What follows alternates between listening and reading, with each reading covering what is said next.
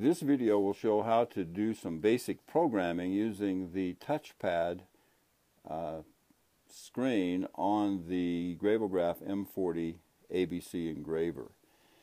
This is a small computerized engraver, ideally suited for doing nameplates and small engraving jobs. Okay, the first thing we do is we have to turn the machine on. There is an on button right down here. And then at the top of the machine, on top of the touchpad controller, there's a power button. We hold the power button in until the screen starts up.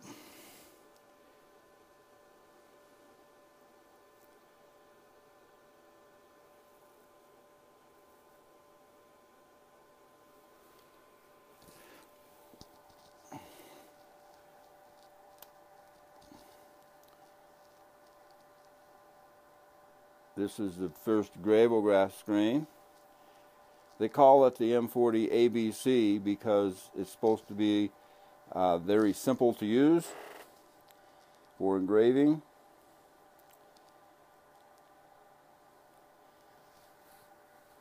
Let me see if I can get rid of some of this reflection.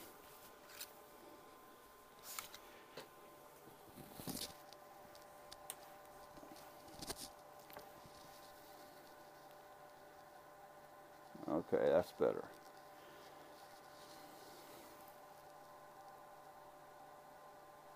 There is a stylus here on the machine. It can be used for touching the different options on the screen, and there's a keyboard which you can use for typing in the information. So we go to ABC, touch the ABC. Now we're in the A screen. And on the A screen, we're able to tell it the size of the piece that we're going to engrave. And we do that right up here. This graphic shows the width of the engraving. So we have a 3x1 nameplate. We're going to type in 3 inches for the width. And here's the height. We'll put the height in as 1 inch. And then we push the enter key. Now we have a 3x1 engraving area with a text cursor flashing, meaning we're ready to type.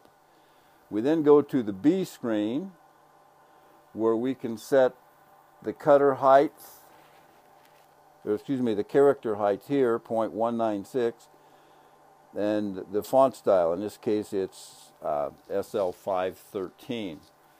And we can type in a name, Bruce Longstrot. Notice as we were typing the name in, if we continued to type, it will compress the name and make it fit within the area available on the nameplate. So now if we wanted a second line, we would just push the enter key and type in whatever we wanted to have for the second line. But in this case, we'll just do a single line. It automatically centers and spaces the lines between the margins. Okay, then we come to the C screen by pushing on C. This is the engraved setup screen. And here we tell it, zoom out just a little bit. Right here, we tell it we're using the center vise. It shows a little picture of a vise. Here we say we want the spindle to rotate or not to rotate. We want it to rotate. Over here we can set the speed, the XY speed at 1 inch per second, the Z speed at 1 inch per second.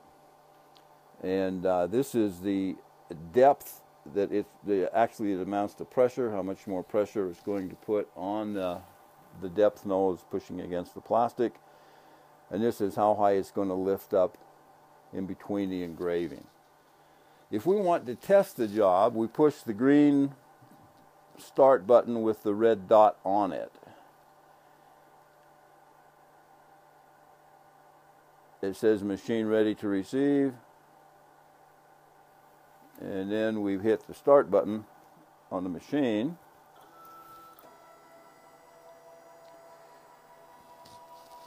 And when we do that, the machine moves back to its home position, which is in the back left corner. Down here on the vise, we've installed the holding jigs with an adjustable stop. And the vise jaws open and close simultaneously so that they center the nameplate within the machine. And then we hit the start button.